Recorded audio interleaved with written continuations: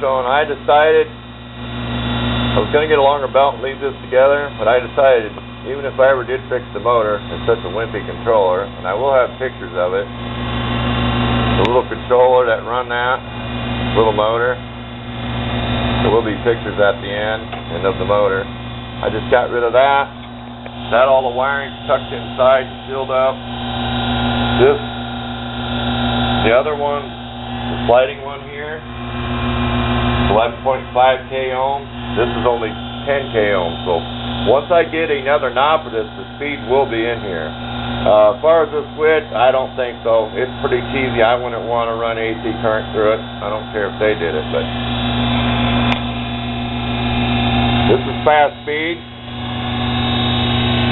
This isn't, before it used to be 2 to 1. This was half the size of this one.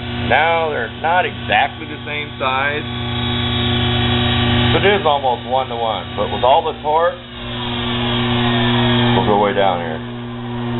I'll never run it this low.